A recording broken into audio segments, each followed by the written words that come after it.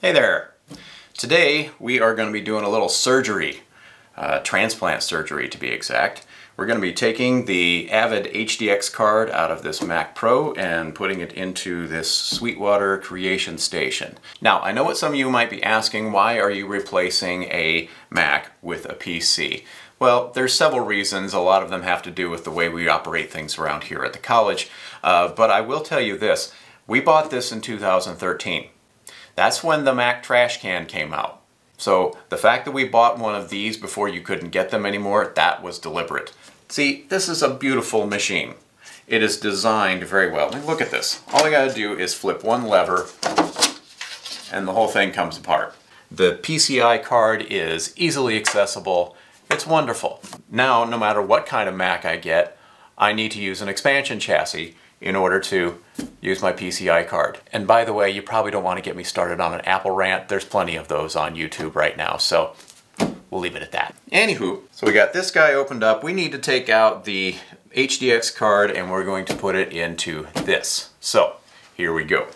Okay, so the first thing is we need to take off these little screws right here. This is a little brace that's holding the PCI cards in there. Just gotta loosen those up a little bit so that I can do the rest by hand.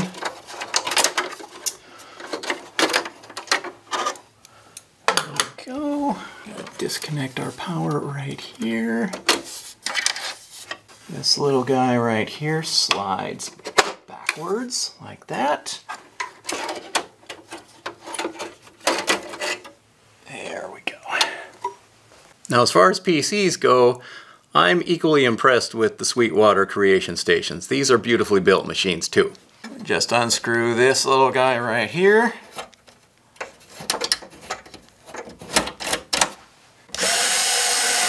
One screw here, one screw here, and she's open. So right in here is where our PCI cards are going to go. First thing I need to do is take off this guard right here. They have these little stabilizers right here that you can slide onto those and stabilize the card if you want. But I first gotta take this off. Try not to drop your screws. Don't. If you do drop your screws down in there, you probably don't want to use something magnetic because there's all kinds of things in the computer that are affected by magnetism. But if you go to an auto parts store, you can find a little grabber that is really handy at grabbing things in tight spaces. I'm going to put it into this spot right here, and the first thing I need to do is take the little protective guard off right here. These little things here. Now, another thing I'm going to do is that I'm going to loosen up this drive bay here a little bit because this is actually a very big and wide PCI card, and the space underneath here is actually kind of snug. So loosening this up just a little bit allows it to get in there a little easier.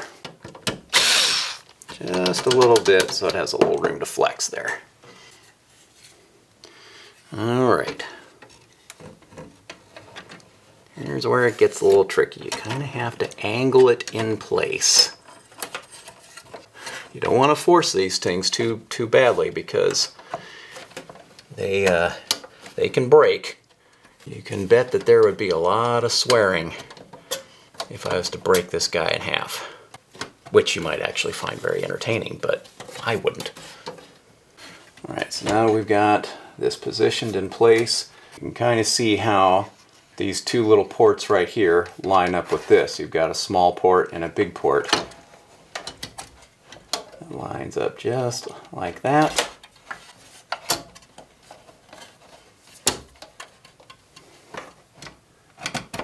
And then it pushes right into place like that. And we want to put our little screw that was holding the little guard plate in there. We want to take that screw now to hold in the PCI card. A little trick when you're putting in little screws, hold the side of them with your finger like that so that they don't go away. And again, someone might say, well, use magnetic. No, not in a computer you don't.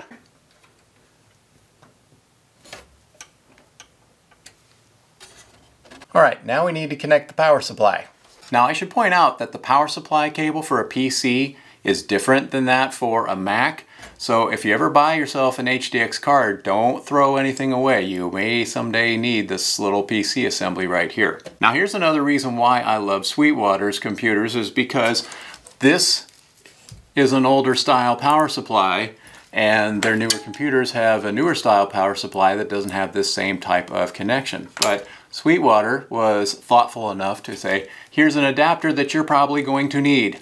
Thanks, Sweetwater. All right, so here's our power supply right here. I want to connect right in here. There we go. And now we find the right connection for our HDX card's power supply. Like that. Now the reason why they have a couple of these is just in case you have more than one HDX card. But we only have one, and it's gonna go right in here. There we are. Tidy up my cables here, and tighten this drive back up. Put this guy back on here. Put our panel back on. And we're done. So here's the HDX card. You're going to connect your DigiLink cable from the primary port to your first interface. And then you're going to connect them from there as specified in the instruction manual, which you should read when you're installing one of these anyway. And this right here, that's the serial port in case you have an Avid sync.